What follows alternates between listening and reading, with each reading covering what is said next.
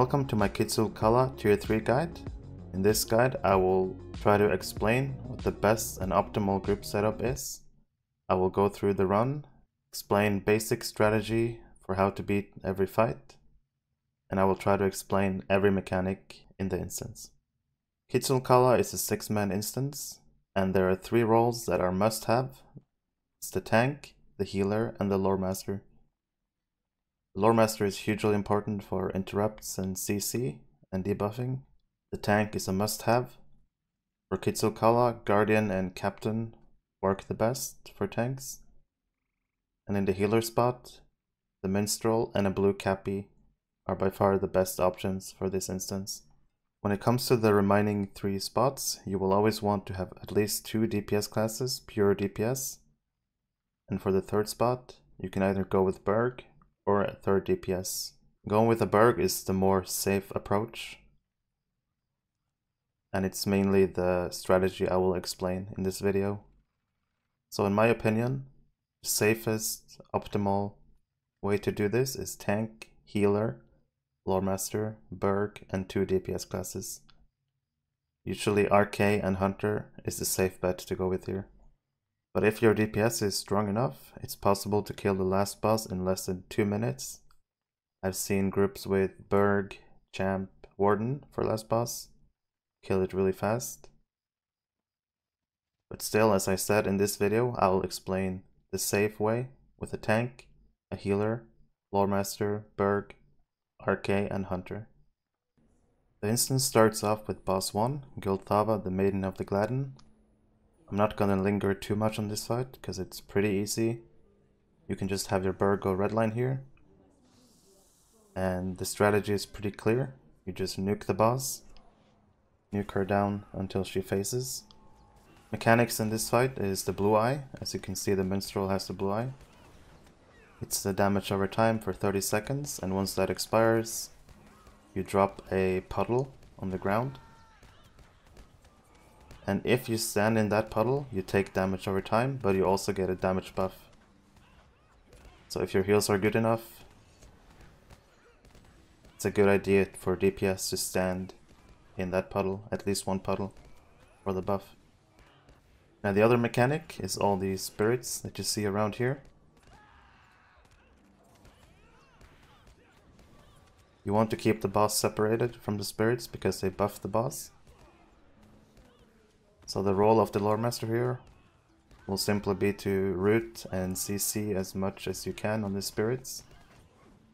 And you can even just let the spirits go for your healer, and the healer can just move when they reach him. Other than that, this fight is really straightforward. Just nuke the boss like we're doing here. Keep moving away from the lights with the boss. Keep the lights CC'd. And you just DPS the boss down until she reaches 7 million. She will face and the fight is over. Pretty straightforward, shouldn't be hard. The maiden will now walk with you. You follow her, help her along the way to the last boss. She will open this path. And there are some ads in here you need to kill. You encounter the first ad, which is called Volatile Darkling. Their mechanic is that after you kill one Darkling, everyone gets a bleed that takes for 9 seconds. And the first Darkling you kill gives you the tier 1 bleed. I will show you right now. You kill the Darkling, you get tier 1 bleed. The thing is, if you kill another Darkling before the bleed is gone, it'll tier up to tier 2. And if you kill another one before it's gone, it'll tier to tier 3 and hit really, really hard. Tier 1 bleed should be easy enough for a healer to heal through. Tier 2 hits a bit harder, but still healable. Tier 3 is where you get into really big problems. So a good idea is to kill one Darkling at a time, wait for the bleed to disappear, then kill the next Darkling. Try to keep that under control. Now the next ad we encounter is a Draining Darkmaw. This guy will lock people down, which needs to be interrupted to free them. You can also do a heal channeling skill, which needs to be interrupted or you will heal. Other than that, he's pretty harmless. Just tank it and kill it. But there are some moments where you need to interrupt this guy. After killing this ad, You are now ready to start the gauntlet. Keep in mind that if you die at some point during the fight, from here, the start, until the final boss, you will have to start right here again if you die. And this fight doesn't start until you move forward to the woman. So you can do anthems, buffs, and go in when you're ready. So now we arrive at phase 1. So as you can see, we're entering this room. This is phase 1. We enter this room, this is the entrance. And what you can see in front of here is a big pool of water. And there's land here and all the way on the left and in the back you can walk on. So before explaining anything, I need to explain that there's a challenge mode at the last boss. If you only kill the biting tentacles in the 2 phases before the last boss, you activate challenge mode, which gives you a couple of extra mechanics at the last boss, a couple of more tentacles to deal with, but I will not go into the challenge mode in this video. The strategy here is going to be to kill this spewing tentacle that spawns after 15 seconds in order to not get the challenge mode at the end. Before I go into any detail about the fight, I want to explain the mechanics of these different tentacles. You have the biting tentacle, spawns right away. This is the tentacle you kill to end the fight. The tank moves out of melee range. It'll put a poison bleed on every member in the fellowship that you can't pot, so make sure the tank is within range. This is what a biting tentacle looks like. At the start of each phase, biting tentacle will spawn right away. The tank needs to keep aggro. Make sure it's on you and stay within melee range. It means you have this kind of circle to move around in. The other tentacle is spewing tentacle. When it spawns, it does an induction for about 5 seconds, which needs to be interrupted. If you don't interrupt this, every member in the fellowship will get a disease, which you can pot, but it still does big damage when applied. So the best thing is to make sure you interrupt every spewing induction, but if you miss one, make sure to call it out and have a captain or a minstrel be ready to pot for your group. This is what a spewing tentacle looks like. They spawn in the water and they induct. This needs to be interrupted. Not, you get the disease. You need to pot. But we got to interrupt. And like every 25 seconds, I'm gonna fast forward a bit. Now you can see you need another interrupt. And these need to be interrupted during the fight full time. The third tentacle is the grasping tentacle. These can be perma-messed. If you want to lock them down, it makes the fight a lot easier. But you can also ignore them. So their mechanic is they're going to pull a random member of the fellowship towards them. Let's say you're the healer up here. Maybe at some point this grasping will pull you, so you get pulled towards it into the water. The water does damage over time, so it's not a good situation. But it's pretty easy to free yourself. Just use a stun or a fear on the grasping and it'll let go of you and you can move back into position. Just to show you the effect of a grasping tentacle, the grasping on the middle left is going to pull me now. As you can see, it pulls me into the water and it starts gripping, like the gripping animation. So what you do to free yourself is target this grasping, use any kind of stun or any kind of fear, and you'll be free. You can see I stun it, and I'm free to go. And it'll take a while before it pulls someone else. So you can either have every member stun themselves free, or you can perma-mass those and keep them locked down. As you can see on this drawing, I have marked out every tentacle when they spawn, what you need to do with them. And I will now explain an easy strategy for phase 1. You always want your tank right next to the biting tentacle. It should always be in melee range. If the tank moves out of melee range, the biting tentacle will put a poison bleed on everyone. So the tank movement should always be standing in front of the biting tentacle. And the tank will also help interrupt this spewing and this spewing when it spawns. So the tank movement should always be like this. If you want to interrupt this, you want to go in a circular movement like this and then interrupt it. Same with this, you want to go like this and interrupt. But pretty much the tank's job in this fight is tank the biting. Make sure you have aggro of the biting, it does a bit of damage. Help interrupt the spewing that we're going to kill. Help interrupt this spewing when it spawns. And also help interrupt the grasping if it grabs someone, the one in the front. The healer's position can usually be here. The healer's job is simply to keep everyone alive and help interrupt stuff if possible. And right next to the healer you can have DPS 1 and DPS 2. Their job, simply put, the Arcane Hunter, their job is to kill this biting and also kill this spewing when it spawns. You're going to start off DPSing the biting, and then after 15 seconds you're going to switch to the spewing, kill the spewing, and then switch back to the biting and kill the biting, and phase 1 will be done. The Lore Master's job in this fight, pretty straightforward. You want to debuff the biting, debuff the spewing, so we kill it faster. And also you have some CC and interrupt job to do. When the first grasping spawns, the LM can use your blinding flesh. CC this guy, but after that you should just ignore it and interrupt if you grasp anyone. The other job for the LM is to use blinding flash, interrupt this spewing. It spawns at 0:45. The LM just simply interrupts it with blinding flash, then goes back to debuffing the target that's being killed. And just keep an eye on this guy. Every 25 seconds the spewing will do an induction and the Lore Master has to interrupt. The Lore Master job is pretty easy. Interrupt spewing, debuff. Interrupt spewing, debuff. For the burglar, for this strat I have the Berg in the yellow line.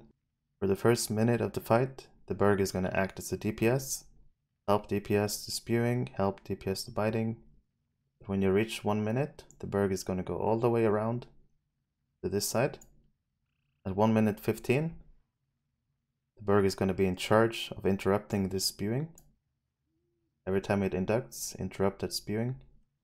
And when this grasping spawn, the Berg is going to riddle to keep it locked down. From this position right here, the Berg can use double enrage on the biting from across the map. Keeping this guy locked down makes the fight a lot smoother.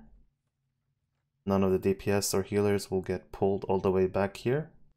The only times you might get pulled is to this grasping or this grasping in front, but it spawns late in the fight. This should make the fight really smooth, and if your DPS is good enough, the fight should be done in 3 to 4 minutes and you can move on. There are of course multiple ways to do this. You can just ignore the graspings, have the Lore Master interrupt this one from range over here. You can have a Runekeeper keep this one in check. And the Berg could just be a red line and you can nuke a bit faster.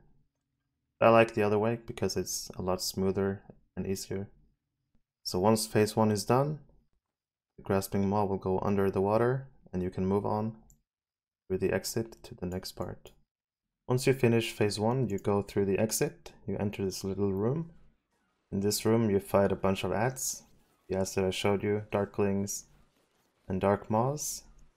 Pretty straightforward, just watch your bleed so they don't tear up too much.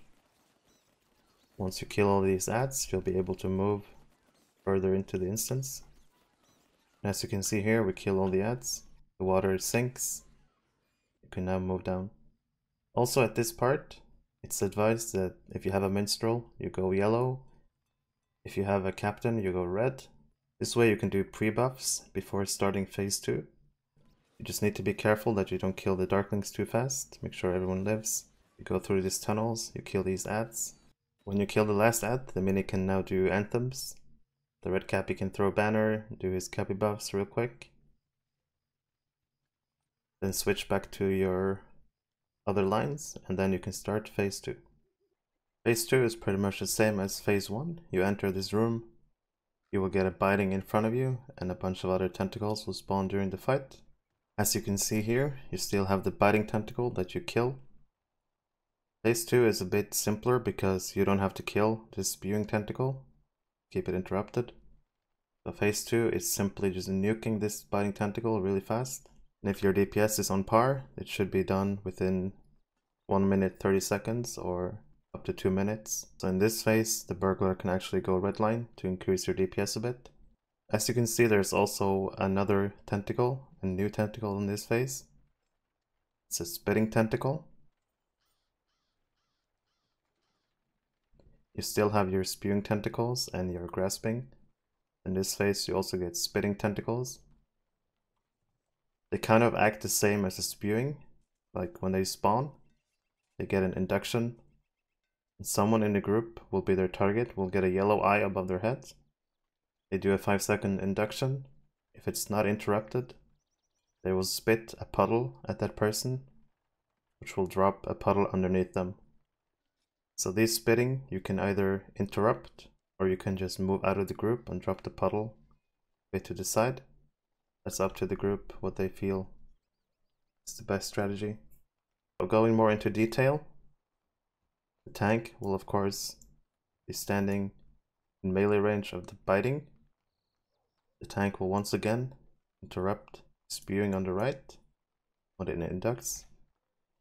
But we're not killing the spewing this time, so DPS can pretty much just stand with the tank in front here and just nuke the biting. If the tank tanks the biting a bit like to the right side, DPS can stand on the left side and get positional damage on the biting. So they'll be hitting it from behind. Will increase the damage a bit. For this phase, the LM will stand with the group, the healer will stand with the group.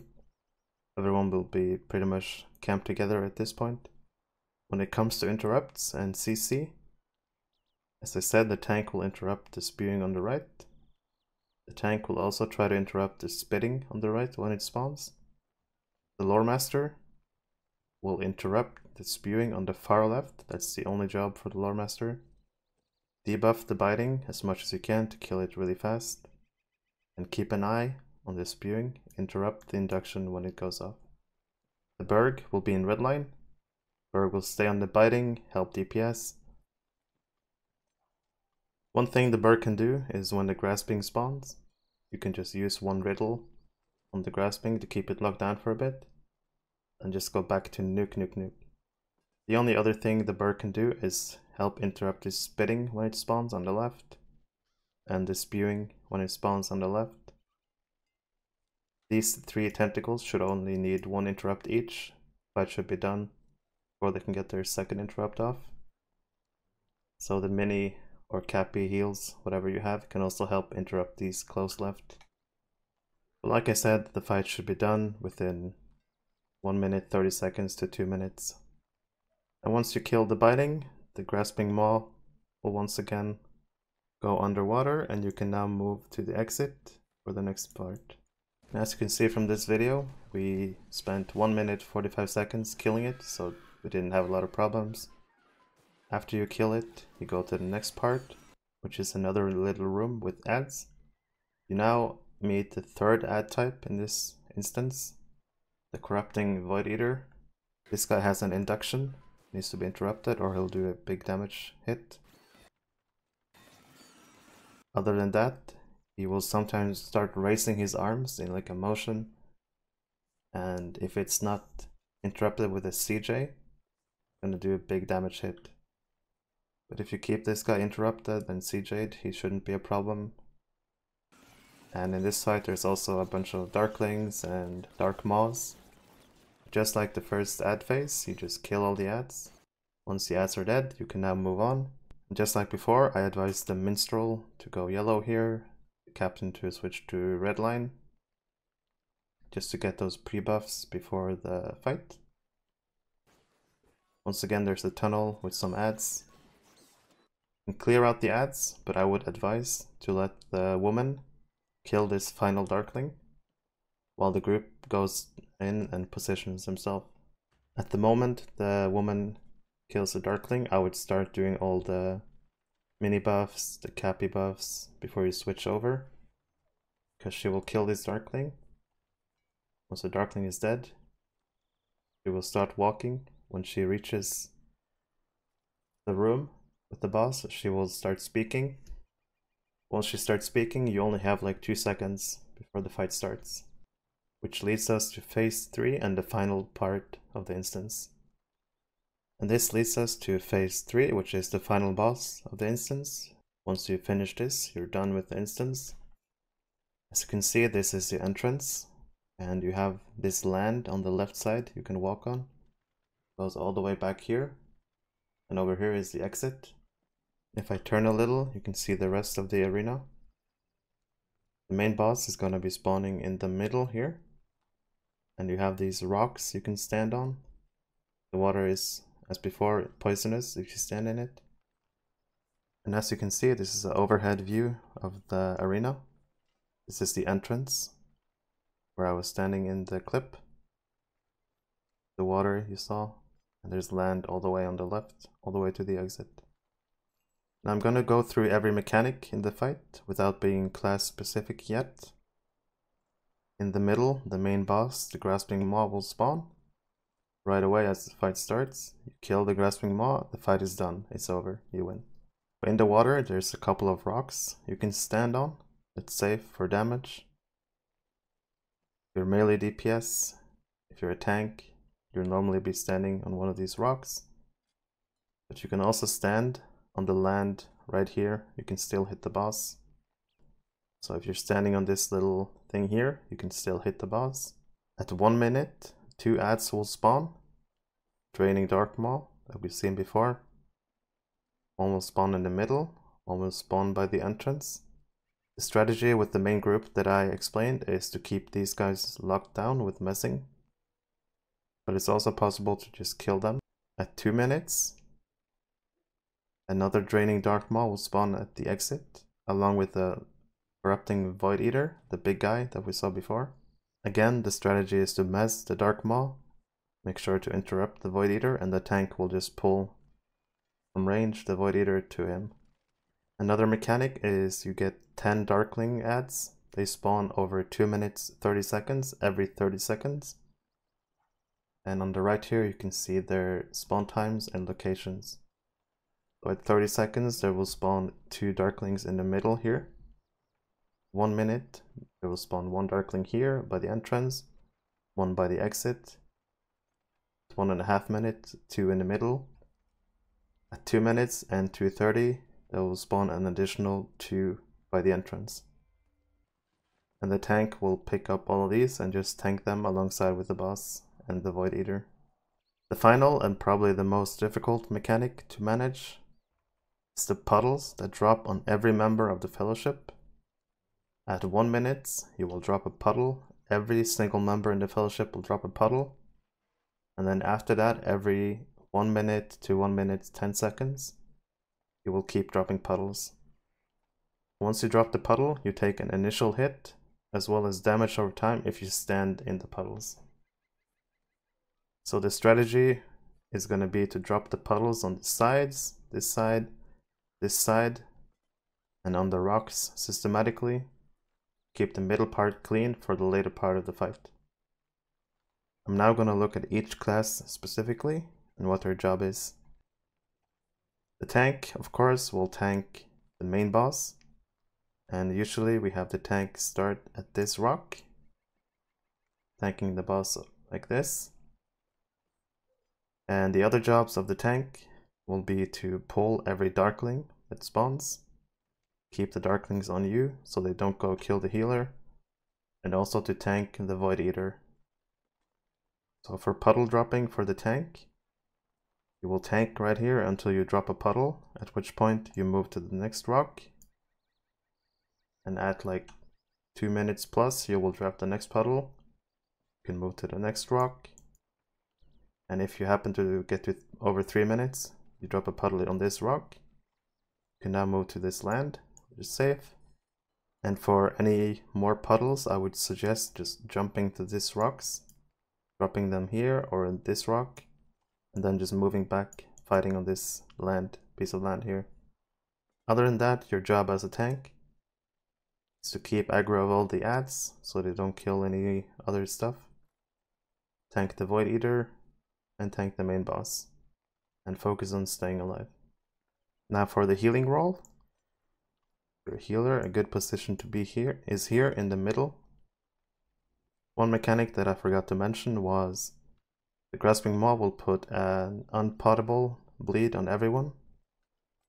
Around 15 seconds. Which will tear up during the fight, so a lot of AoE heals are needed in this fight. The healer should normally stay in the middle within this area. Because your DPSers will be over here, your Lore Master will be close. The Berg will normally be here and on over this side. Make sure you're within range to heal everyone. Your job in this fight is simply to heal, heal, heal, keep everyone alive. Keep your tank alive, keep the DPS alive. When the adds spawn, they will normally go for you. Try to call out for the tank to pull them off you. Try to avoid those Darklings as much as you can until the tank is able to pick them up. Now for puddle dropping at 1 minute, the main strat is for the healer and the Lore Master to drop their first puddle close to the shore, as close to the exit as possible, so in this area. Once you drop the puddle, again move towards the middle. Keep doing what you're doing, heal everyone, keep people alive.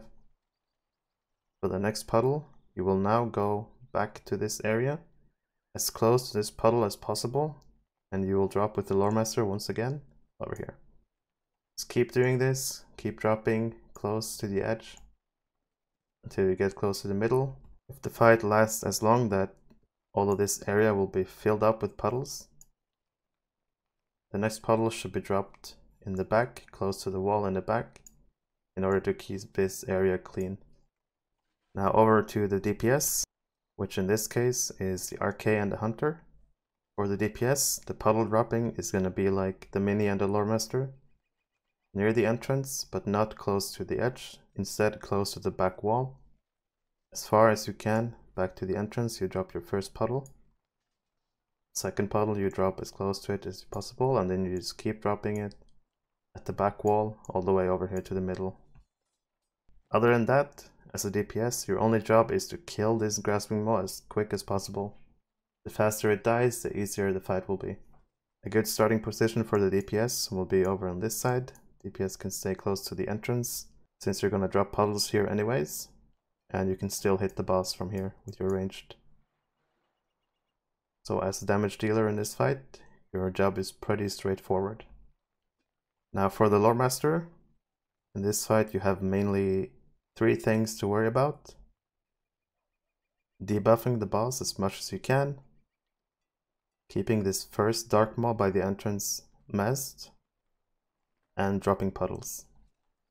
Like I showed with the Mini, the LM should drop puddles with the Mini close to the edge of the water, near the entrance, and then just keep dropping them as the fight goes on. When it comes to positioning for LM, you can either start here, it's a good spot for LM. On this rock in the beginning is pretty good, but eventually you'll be moving to this part anyways. Now as an LM, for the first minute, you can focus on debuffing as much as possible. And when debuffing, you want to have Benediction on full time, all the way from the beginning. And you should also prioritize the Spirit Pet over any other pets, so the DPS can get some extra heals from it, because there's a lot of bleed damage in this fight. So having the Spirit Pet up full time will really help in this fight. Other than that, your job as LM, like I said, mask this 1 minute Dark Maw by the entrance, keep him locked down, drop puddles by the edge with the Minstrel or Blue Cappy, and debuff the boss. The boss dies faster. You should also try to keep lores on any adds that the tank is tanking, so he takes less damage. But your main priority should be debuffing the boss. And finally, getting to the Berg. The Berg should be in yellow line for this strategy. The Burglar's position should be here, so you can hit the boss from behind. It's a good idea to use double disable in the beginning with Addle to decrease the damage of the dot that the Grasping Maw will put on everyone. So once you see the dot being applied at around 15 seconds, you switch to doubling rage. But until the bleed is put on everyone, you want to keep double disable to decrease the damage of that one. And as a Berg, of course, you try to help and do as much damage as you can on the boss. Keep all your debuffs on, double enrage, quite a snag. And for a Berg, the puddle dropping is gonna be opposite of the other ones. Berg should drop by the exit over here. Next one, closer, closer, like this. And since the Berg is the only one over here, should have a lot of space to drop puddles. Be pretty confident about that puddle dropping. The other jobs of a Berg is to mess this Dark Maw in the middle at 1 minute. Keep him locked down with your riddle. Make sure he's locked down. Except for that, you're on the boss with debuffs and DPS. You're dropping puddles like everyone else. But also at 2 minutes, there's another Dark Maw. You should mess and keep locked down. And there's a Void Eater you need to interrupt, and the tank will pick up the Void Eater. And after the 2 minute mark, you have quite a lot to do. So make sure that this guy is messed with your riddle. And you can either use your reset and riddle this guy. But probably even better is to use the provoke mess. Use hips and provoke this guy and keep him locked down with provoke and this guy with riddle. So after 2 minutes, your concerns will be locking down the middle Dark Maw, locking down the second Dark Maw, interrupt this guy, just the first interrupt. After that, the tank will take care of the interrupt. You'll pull him. Help CJ, the Void Eater, if needed. But still, of course, keep nuking the boss with everything you have. And be aware of dropping puddles. There's a lot of stuff going on in this fight, but once you get practice and get used to the fight, it gets better every time. If everybody drops puddles well, then this fight should be pretty smooth if you have a good group. Of course, you need to be geared for this as you take a lot of damage. Your healer needs to be good, your DPS needs to be strong, tanks, everyone needs to be strong and know their jobs, know their roles. But if you have a good group doing this strat flawlessly, then the fight should be done within 3 to 5 minutes. There are of course other strategies which involve nuking with 3 DPS and kill it under 2 minutes. But in this video I showed you the safe approach. Once you kill the Grasping Maw, the fight will be over. You can get the loot, maybe get the best runes if you're lucky. If you want to watch more footage of the fights, then on my channel I upload pretty much every class I do it on. I upload the fights on my channel. You can watch, see how we do it with dropping puddles, locking down ads. Of course it's not always flawless, but you get the idea, which I explained here. And hopefully this guide will help more people finishing the fight, be more successful in this run. If you enjoyed the video, leave a like, subscribe, join my Discord, and I will see you in the next one.